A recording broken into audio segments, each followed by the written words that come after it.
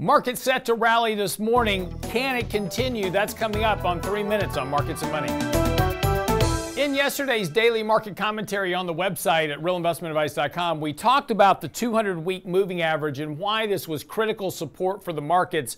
Again, while we've been in a very big correction this year so far, we're not technically in a bear market yet because we haven't violated this long-term bullish trend of the 200-week moving average. In fact, if you go back to 2008 as a good example, we saw a very clear violation of that 200-week moving average. The same occurred back in 1999, also back in 1974. So in big bear markets, that's when you see this violation of the 200-day moving average that leads to a bigger downturn. And that's often confirmed by, or actually always confirmed by, a move of the 20-week moving average below the 50-week. And we have not done that just yet. So again, right now, importantly, markets bounced off of that 200-week moving average yesterday, confirming that support, looking for some follow through today.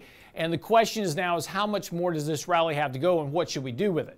Over the last 3 days, the market's been building in some bullish kind of action in the markets. We had a very nice reflexive rally, 5.5% rally last Thursday following the CPI report. Markets opened down about 2%, rallied all the way back into positive territory. Importantly, holding support at these recent bottoms where the market had been building support. On Friday, market came back down, tested that support, and then yesterday bounced very nicely off of that. Now, we closed yesterday right at the 20-day moving average. Now, that 20-day moving average has been resistance during this entire downturn since this August peak in the markets that we saw following that July to August rally. That 20-day moving average continued to be really important resistance for the markets. Today, we're going to attempt to break above that level, and with market set to open up about 500 points this morning, that is going to happen. If we can get above that 20-day moving average, hold that level here, there's a very decent shot back to the 50-day moving average, which is currently running right around 3,900 on the S&P. So again, our first target of resistance after today will be 3,900. This morning, we're going to trade north of 3,700 on the S&P. Now, again, a push up to 3,900, most likely. That would be the first area to start reducing a little bit of equity exposure.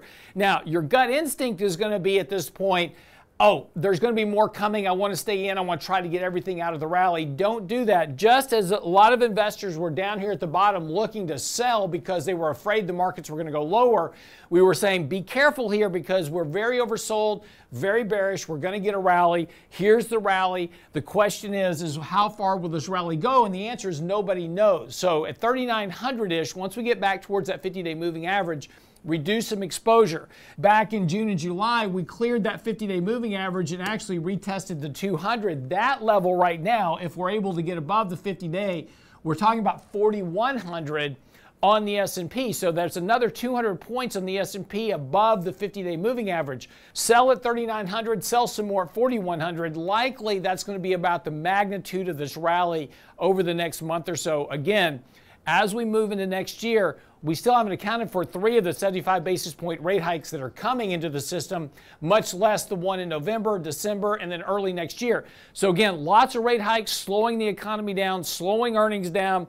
This is not the bottom of the market. The bottom of the market is still coming, but that'll be next year as we get into a recession. So be careful here. Make sure and sell into this rally, reduce some exposure, raise some cash, rebalance your risk. I'm your host, Lance Roberts, for 3 Minutes on Markets and Money. See you back here tomorrow.